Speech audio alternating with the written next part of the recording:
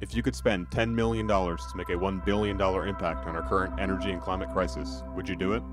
To fix this crisis, we can improve our supply of energy by developing renewable energy technologies. However, this approach is already getting plenty of attention and may not benefit from a prize or additional incentive. The other, often forgotten way, is to reduce our demand for energy.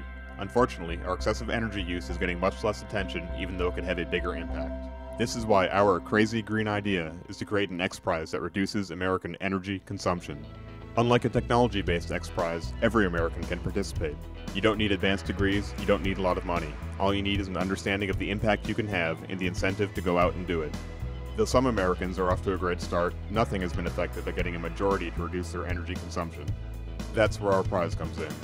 Communities around the country will compete with each other to reduce home energy consumption over a 2-year time period. The community that reduces their home energy usage the most wins the prize.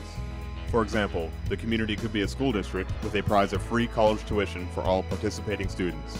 Or, the community could be a team of 500 households within a zip code, with a prize of $20,000 per household. Motivated by these prizes, small actions can make big impacts. For example, people could reduce their energy use 10% by installing CFLs in their home, lowering their thermostat in the winter, and raising it in the summer. These small actions would yield annual savings of $115 and 0.65 tons of CO2 emissions. Participants will not be limited to these steps, however, and can be as innovative as they can be in lowering their energy usage. Though, if just 10% of American households achieved this 10% reduction, the impacts would be staggering. This would annually eliminate the amount of electricity produced by over 3 coal power plants, save participants over $1 billion in energy bills, and prevent the release of nearly 8 million tons of carbon dioxide. It would take more than 12,000 football fields of solar panels to achieve similar results.